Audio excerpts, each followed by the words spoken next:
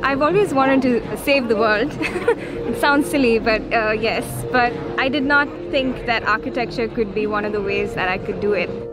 I got into the field with the idea of being kind of Indiana Jones and just kind of, going into all these really exciting sites. So that was a very naive, immature approach to what heritage might actually be. And we felt that heritage and sustainability are two sides of the same coin. So we decided to join hands and create a larger impact. Not many architects think that climate change is something that they need to think about, but we're trying to change that. Mud as a material has always been used in construction, and it's a very clean material. This material is truly magical.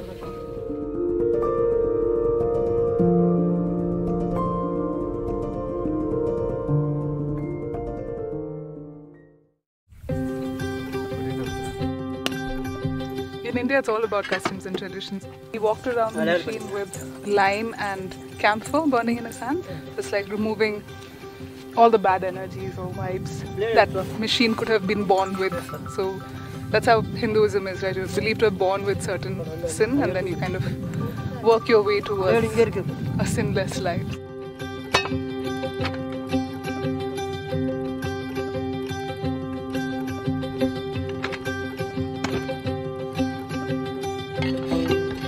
You can make mud bricks with basically any kind of mud or soil. So we've got some really beautiful red soil here. This soil is further seeped. All the big particles are kind of taken away, and it's mixed with what used to be sand but is now quarry dust. So quarry dust is essentially from stone quarries, the waste that you get is collected, and to this mix you add very little bit of water just to activate the clay, which is then put into the machine, and the strength of the brick is basically got from the action of compression. So what essentially you're doing is you're removing all the air particles from the mix and therefore getting a very, very solid block. So the manufacturing and the processing is done by local communities, so that again you're giving back to the livelihoods towards local communities rather than large manufacturing plants and large companies. So that's why this material, although it looks like a very normal block, has a much larger reach and a much more positive impact than any other bricks or blocks that I use.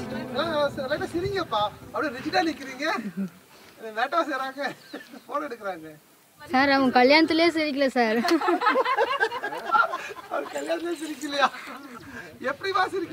For whatever reason, now you find masons who are mostly male.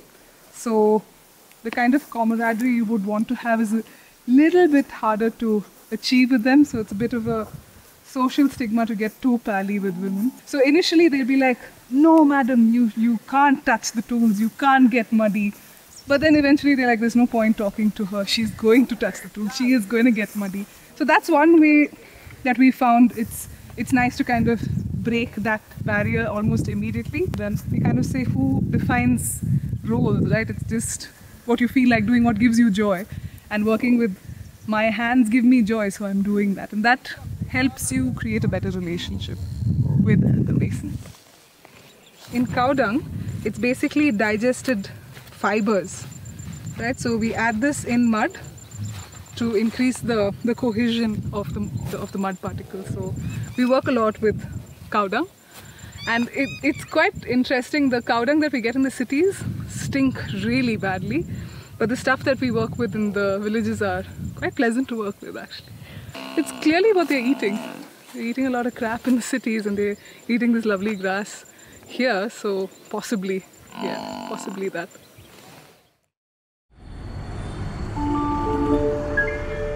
Rosie and I go back a very, very long time. We were roommates in college and did our architecture school together.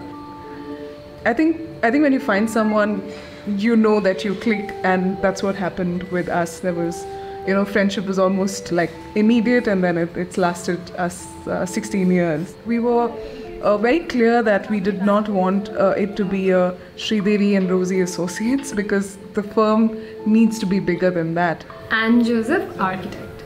Vasha and John, architect. Tejaswini, architect. Lesha Mahadesha, architect. Sanjani J, architect. Shubha, architect. And then we thought about the masons on site who really make our dreams, our drawings and all of that a reality. So it was kind of a no-brainer to give them the importance in the name itself. And so masons and the ink would be basically our drawings and all of that. We wanted it to be a collaborative, hands-on process on site. So, where we stop seeing ourselves as architects who work on just the 2D and 3D, and once it moves off to site, like we barely know what's going on, or we just come in once in a while, but more like working as a team. So the thread is like just holding it in place, but the notch is doing the bulk of the work. I used to be in Girl Scouts, so I know a thing or two about knots. So we managed to get our poles up.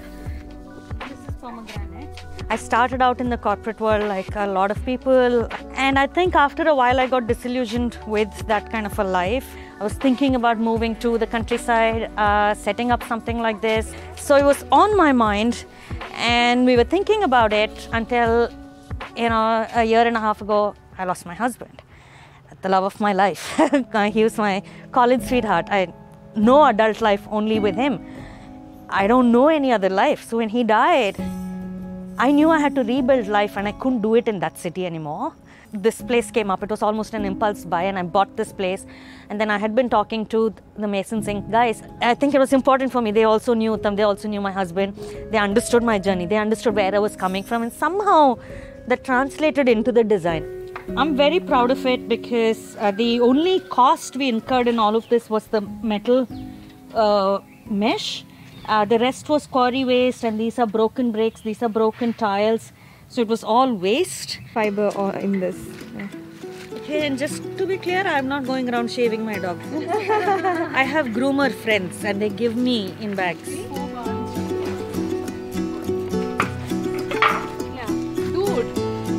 He comes when we are mixing mud and things like that. He wants to be part of it. Yeah. It sounds so cheesy, but it's a journey of love and pain. And I'd say that this is my dedication to my husband and the love that I had with him. That's what it is.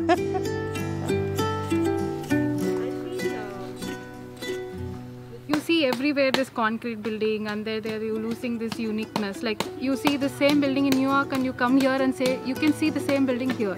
The mud that is there on site, that seems to have like a secret gold shimmer to it. It was shining. It was a very sunny day, and then we found a yellow stone also. We thought it's a gold ore, and we got very excited and sent pictures to ma'am. Ma'am was also freaking out, and then that yellow stone was just a stone. So this whole site right now, what we're doing is we have different experiments going on such that it'll all add to the main structure.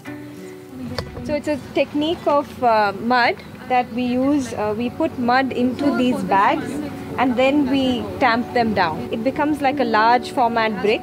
It's like masonry. So you have two bricks, and then you place this on top, and then you do layers like this.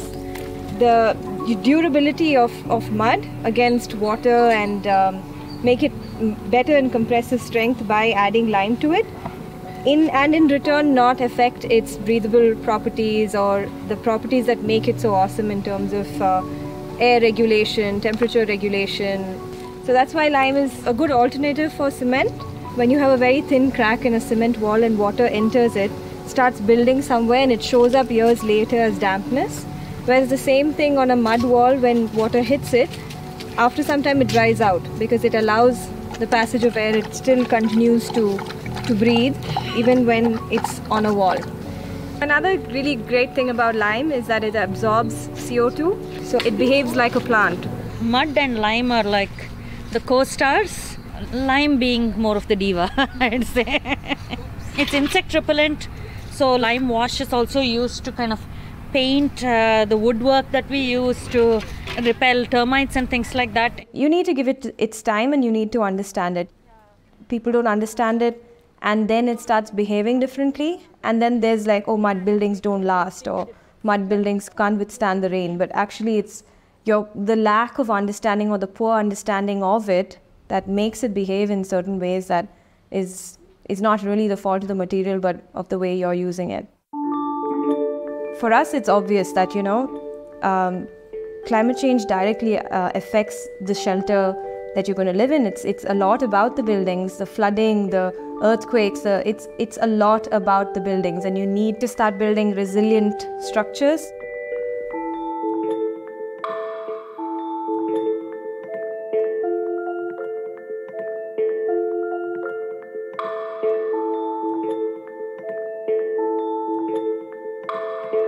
The two main culprits are cement and steel.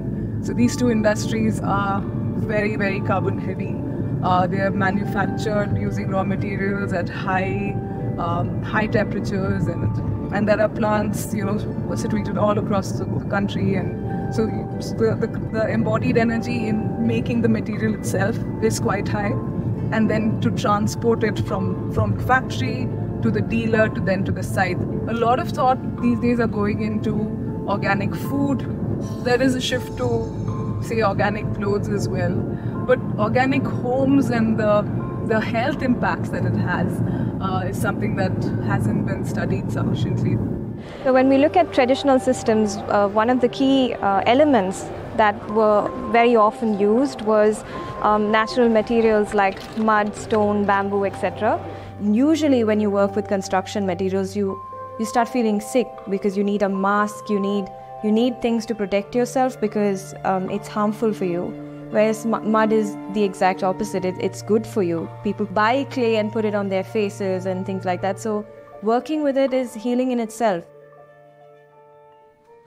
Trying to bring on more women masons onto the construction sites. The workers from the village, they turned up here. The first day they were just, they were just women from the village, and I was just a woman from the city, and there was that disconnect.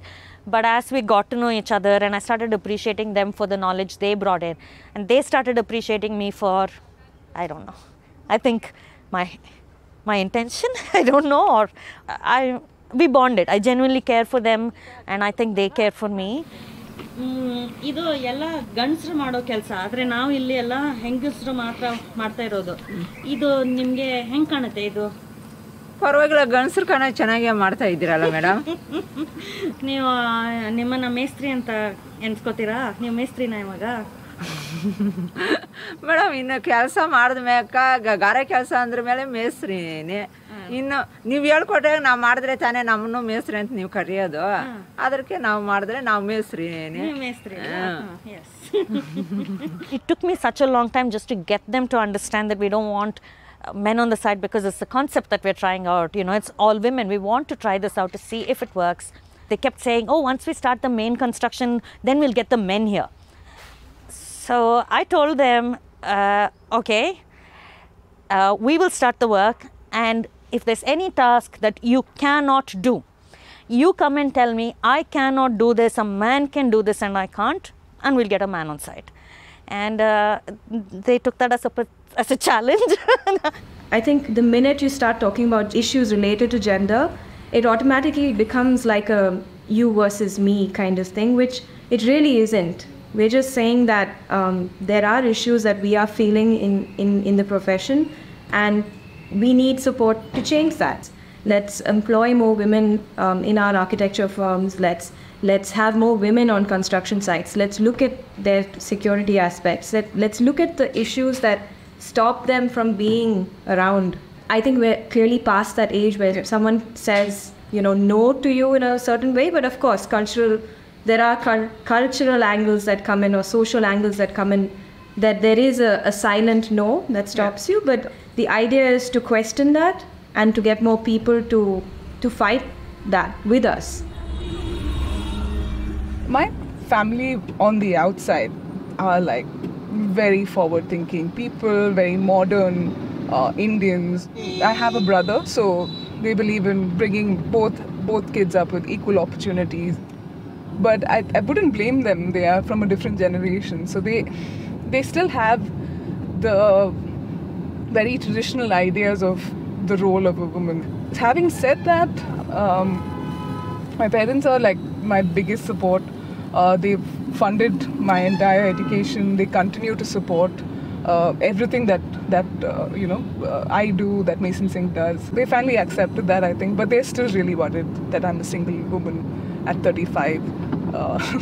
unmarried and way past her expiry date. For architects, a lot is about who you're servicing and who your clients are. And we were really lucky to find someone like Thomas who was, had the same kind of frame of mind. It's always really lovely to come back here, as you can feel the vibe and the energy is very different. And it's almost as a philosophy, right? When you use materials that are kind, even the space kind of reflects that.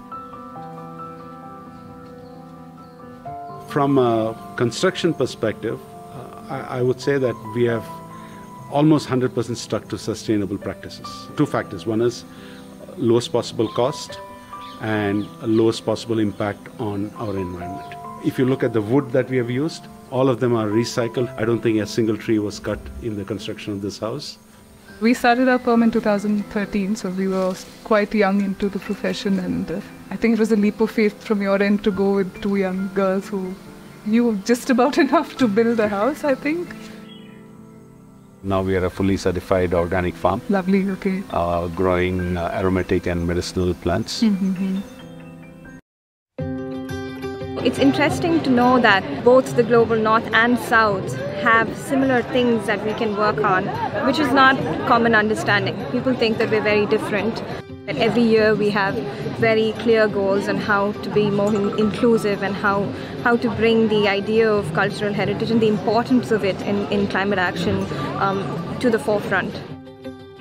What is really exciting is that people more and more are seeing the importance of integration of culture, and not just looking at culture as an aesthetic overlay, rather kind of integrating that into policy and seeing that culture can definitely be used as a tool to mitigate climate change, and an effective tool to mitigate climate change. It's tempting to say I'm going to get rid of my pain by going on a shopping spree, and I did it. It didn't help. We can shut ourselves off and harden ourselves, but there's a beauty to keeping it all open, and the earth inspires that. And I would definitely tell people to try it. It may sound challenging, try it at some small level. You will see that it's healing, and take the plunge. As women, people are not really expecting you to move mountains. So when you do move a mountain, it does create a buzz. So the fact that there's no expectation is great, and you can do what you want. To all the women who are watching, no matter where you are, and no matter what your profession is, no matter if you're at home, I think in the whole view of climate action and being more responsible, I think the idea is to just each of us to do our own little part, to keep going. And I'd love to see more women here next time, and more women architects and more women everywhere. The future is female. He's still posing. Yeah.